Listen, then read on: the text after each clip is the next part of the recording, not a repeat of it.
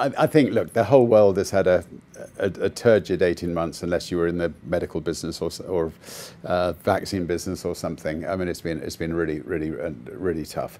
The team at Virgin, all the Virgin companies, have done extraordinarily well in keep making sure everything survived the last 18 months, and as many jobs as possible were protected.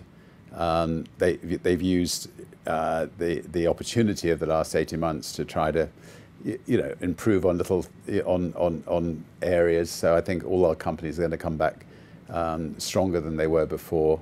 One of the best bits of news for us 4 days ago was when President Biden opened up the North Atlantic again. Virgin Atlantic was the biggest supplier of people to Miami and to Orlando from Europe, and has done for the last 20 years, and will now be back being the biggest supplier.